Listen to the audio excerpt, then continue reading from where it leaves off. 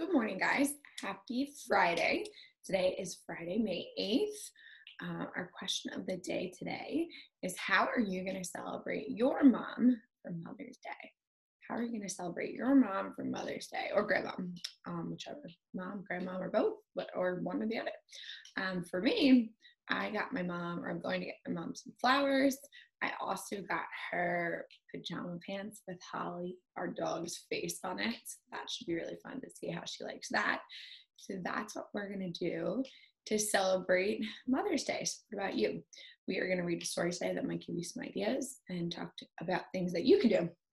Other than that, it looks like a nice morning. So if you can, try and get outside and enjoy the morning. It's okay if you don't get to your work until later today, if you would rather be outside this morning.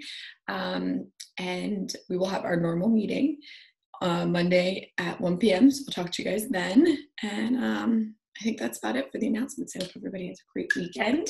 Here's our problem of the day. Let's go ahead and set it up. 86 minus 40. Hit pause and set it up.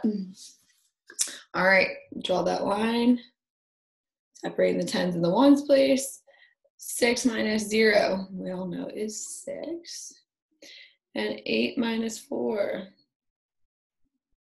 8 dots next to 8.